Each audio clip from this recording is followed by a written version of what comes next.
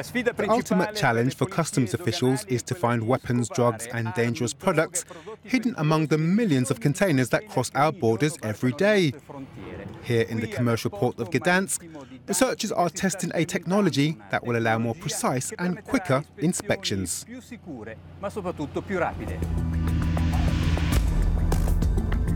Approximately 3 million containers are handled each year at the deepwater container terminal in Gdansk. This is a huge logistical challenge for customs officers who lead random controls to detect illegal and dangerous goods. The most important thing in our job is to be sure that in container is really this what is declared in the documents. That's why we use also non-intrusive inspection technologies that helps us to control the containers without opening. A fundamental help will come from seaboard technology, which has been tested here in Poland. Target materials such as cigarettes, drugs and weapons have been hidden in mock-up containers to set up a realistic scenario. This EU-funded project represents the next generation of cargo inspection devices, enabling officers to detect forbidden material more precisely and quickly. The customs officer, thanks to this technique, will have a lot of information about what is kept and what is hidden in the container, allowing them to avoid having to empty it. The inspection starts from the sniffer. A probe inserted in the container's door sucks the air inside and sends particles to a mini laboratory, which detects them in real time.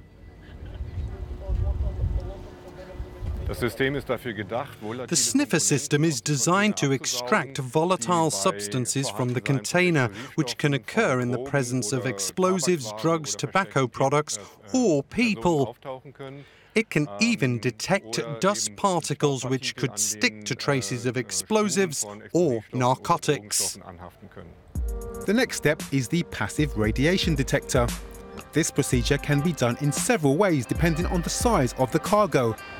A truck can be analysed while passing through a portico, or by an equipped vehicle turning around the container, or by an operator using a manual device.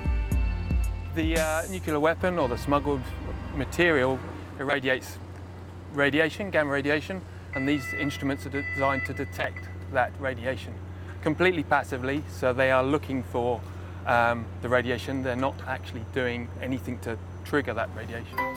The Seaboard project has improved the current X-ray radiation detection ability, enabling better material detection while the cargo is scanned. Furthermore, at the end of the inspection process, the results of the various devices are all gathered on a common interface, where they can be viewed by a customs analyst. This technology provides quicker results and a wider flexibility in terms of use.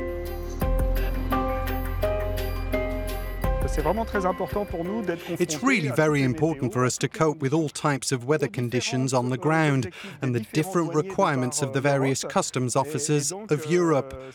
This is our challenge, to make our systems operational in all kinds of scenarios.